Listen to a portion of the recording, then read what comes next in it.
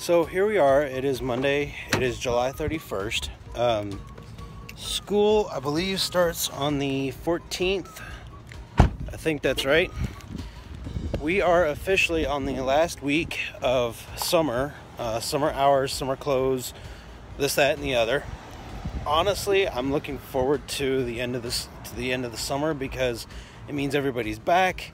I'll be a lot more active than I have been this summer, and I'm just excited. I'm ready. My son starts second grade this year, so I'll be looking forward to driving him to school every day. And I'm really excited. So here starts the last week. Next week, teachers show up, and the week after, all the kids go back. Here we go. So I'm here on my lunch break, and hope you guys are having a great morning. It's still pretty cloudy outside, but you know what? I sure am loving it because it has cooled off the days like nobody's business.